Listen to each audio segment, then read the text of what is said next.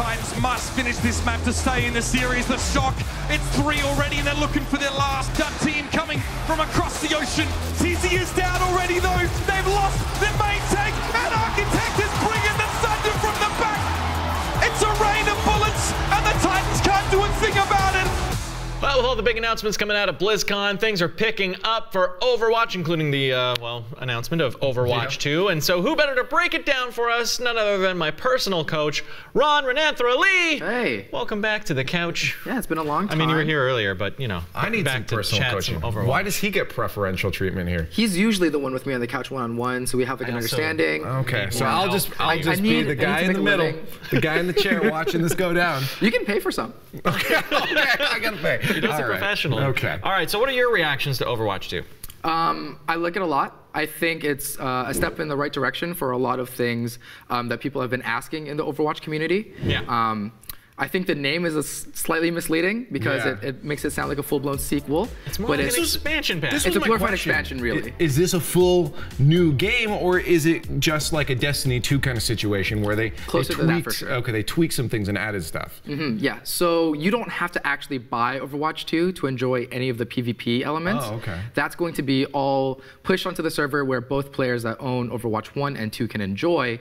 You're really only buying Overwatch 2 for the player versus environment aspects, like the story missions and the hero missions that they've really pushed as highly replayable and that sort of thing. So this is more just like a lore extension for them to be able to help push a bit more of that backstory. So are the pros now going to be switching this? Are they going to be sitting still on Overwatch 1, or is the whole thing moved over to Overwatch 2 at this point? So because all the PvP will be shared between the two games, and I think they've gone on record and said officially that all the players from both player bases will be meeting with each other, play the same maps, same modes, same characters, same patch, everything.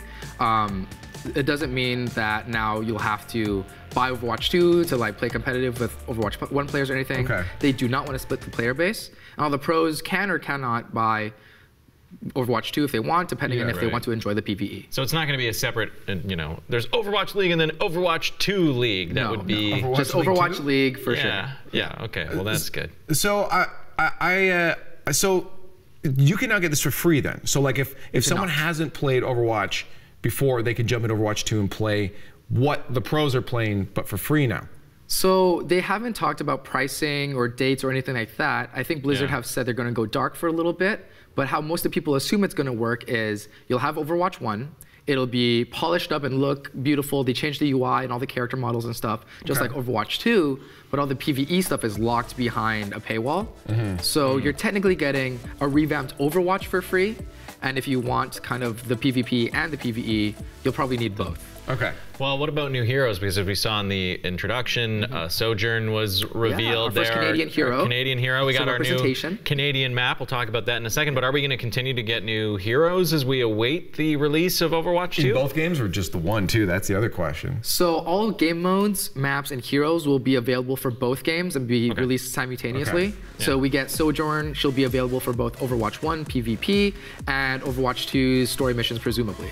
That means we'll be getting them probably pushed along as the days and months go by, and eventually when Overwatch 2 hits, they'll already be ready and available for us to play. And as an official Blizzard representative, if anything that Ron just said is incorrect, you should really take it up with him online. Be at my neck. I really represent Blizzard. Everything I say is law. I was gonna say, now that you're done promoting the game, let's pick your brains on a bit more of esportsy side, Stu. Let's start off with the map then. This is a new type of game mode that they're introducing with the Toronto map, Push. So yes, it's called Push, and it kind of works as a tug of war mode. It's similar to the Control or King of the Hill modes that a lot of us know about and play and enjoy. My favorite, they're said on record they're going to be pushing it to Overwatch League as soon as possible.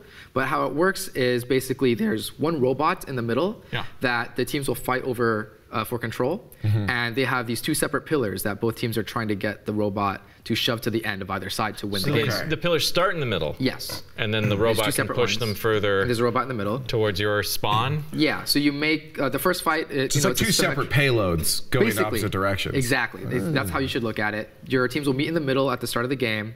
You'll fight, and the winning team will get the first opportunity to shove until the enemy team respawns, groups up, and goes to recontest. And if you can push 2 checkpoints, you win. And it's really a great mode for flankers. Yes, the maps are really emphasizing a different kind of playstyle to make sure that every hero will have a place where they can shine. Well, that's interesting because like now you're not only attacking a payload, you're defending another payload at the same time. Yes. So like you may not have your whole team at one spot, you know. So like certain things like bunker and that may fall apart at this point because then you also now, as you said, you got like your tracers and that Genjis and stuff. Yeah, really they can flank out and just solo push. Yeah, exactly. Oh, that's interesting. The Toronto map was showcased on the Blizzard floor for demos, and we saw a lot of players kind of realizing that, oh, there's like 7 different flanks available to me at any given point. I can maybe make a play here, set up while my team shoves the cart.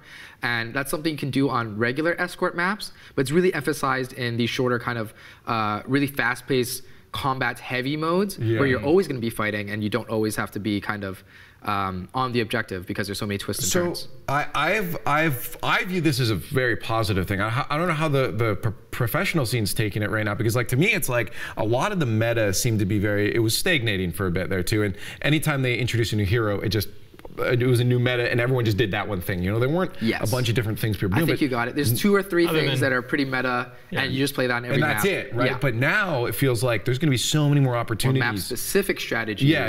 And I think that's what they're kind of going for with this. So what's the attitude like amongst the pro scene? I think from all of my compatriots and everyone talking about it is they're excited. Control is probably one of the modes where a lot of teams do enjoy playing, and because you could kind of get varied with all the submaps.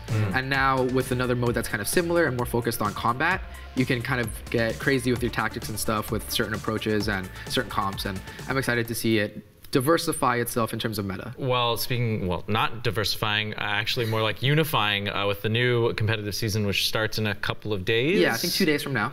We're getting a smaller map pool for competitive play, and that's at all like skill ratings. I'm super excited about this. They've announced a couple of changes for competitive play. I think Blizzard's heard a lot of frustrations of playing maps that are generally one-sided or kind of unfun.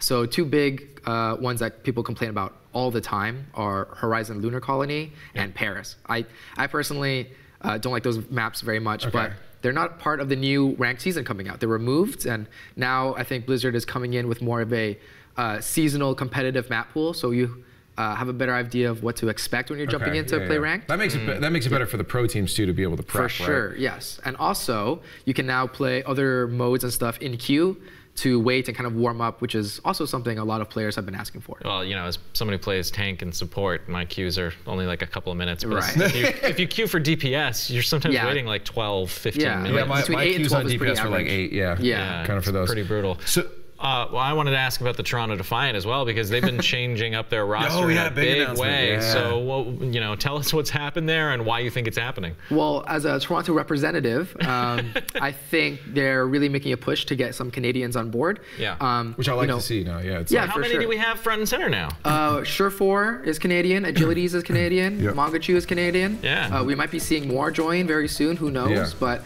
they have a lot of popular faces here. Both Sure4, Mangachu, and Agilities are all big faces for the game. They're very outspoken. They're good poster boys for the team. And we're lucky to have all of them representing Toronto now.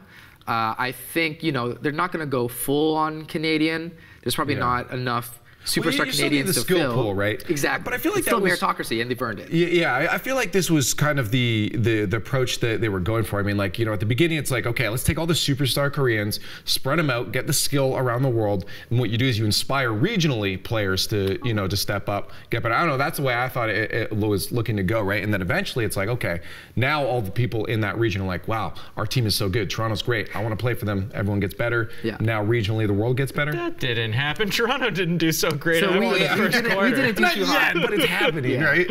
I think the goal from the get-go was definitely we want the best players available. We want to see how likely we are to win and push as far as we can.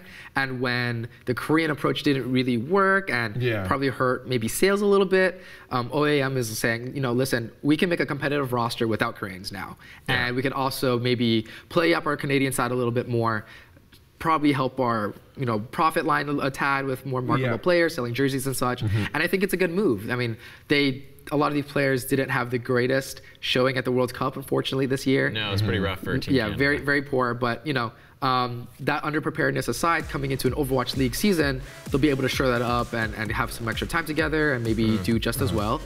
Hopefully better than Defiant the first season around. So I'm just curious now, looking at the Overwatch League going forward, with a lot of these shuffles and stuff happening, what are the teams that you're expecting to sit near that top end? You know, if you give us like kind of like your top 4 or 5 it's very teams. early. Yeah, it's hard, but like just theoretically, SF Shock. who should we be watching Yeah, for? I think Shock, they've lost to Nevix, but Nevix never really had much playtime to begin with. Who's Nevix? I mean, basically. But he's coming to Toronto, so you'll know him very soon. Yeah. The guy coming out. Is he Canadian? No, Okay. he's European, but great player. I mean, obviously he was on the San Francisco Shock. He's on the winning team. I just don't remember seeing him really get much playtime. No, because they had Choi, but Choi has said, you know, he couldn't have picked up Sigma as fast as he did without Nevix's help. So that's high praise from, you know, the season 2 winners. So we got Shock. Yeah, we got Shock. Is that it? I think Shock is on a pedestal right now. I think there's a decent gap, but not surprised. Titans were like neck and neck with them throughout the season, so are the Titans no longer? They're there. No, I think Did they're they clean definitely their top roster? 5. They staying tight. They've been pretty tight-lipped, but they haven't released anybody. I think they're staying pretty strong. Good. They're solid. They know they had a great season. They ended a little poorly, but they're probably saying, listen, we could make this happen the second time around, no problem. Yeah. Well, we're over it. Well, you're gonna have to make a list of all the other teams that might be able to compete because we have to NYXL. Okay. I'm gonna throw in a gimme. I'm gonna say Hangzhou Spark. The Chinese teams, and They were turning things around towards the end of the season. I'm gonna be a total homer. I'll say Toronto, reinvigorated blood. I'm confident in the Canadians, and I think they can show up to surprise. I like it. Cool. Thanks for the insight, Ron. 4 brain picks, 1 heart pick. I think it's okay. And you're gonna have to give me just even a discount on the training. Yeah, I mean, sure. Okay, awesome. Friend discount. Perfect.